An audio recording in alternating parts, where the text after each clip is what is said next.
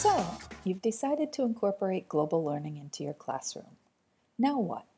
This video was created in an effort to share some tips and techniques for those who are ready to collaborate with a global partner. Here are 10 steps to consider. 1. Begin with the vision in mind. What do you really want to accomplish? Develop the project with the end goals in mind while also considering the amount of time you will have available. 2. Establish a foundation.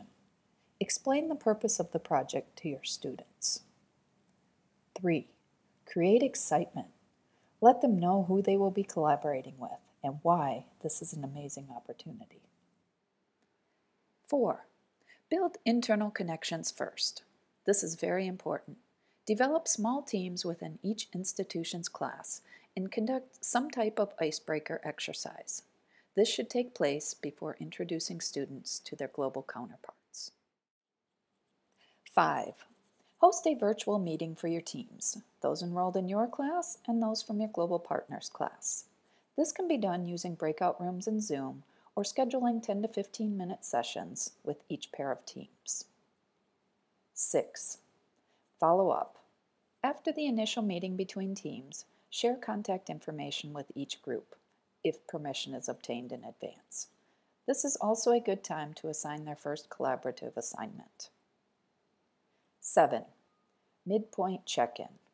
Depending on how long your project is, it is suggested there is some type of midpoint check-in. This can be another virtual meeting with everyone or with the teams individually.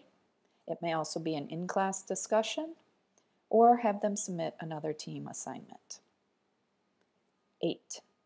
Evaluations. Using self and peer evaluations helps to hold students accountable. They can be administered halfway through the project or at the end. You may also choose to use them as part of their course grade. 9. Final submission. It is advised that the students have a rubric to follow. Projects may include a virtual presentation, research paper, or other activity designed by both professors.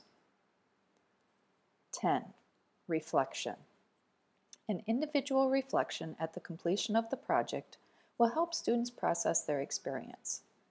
Offer them some prompting questions that support your initial vision, and also allow them to reflect on how this may have impacted them personally and professionally. So just like every class of students is different, every global collaboration will be different. It's important to remain flexible and be willing to adapt along the way. In the end, wishing you much success.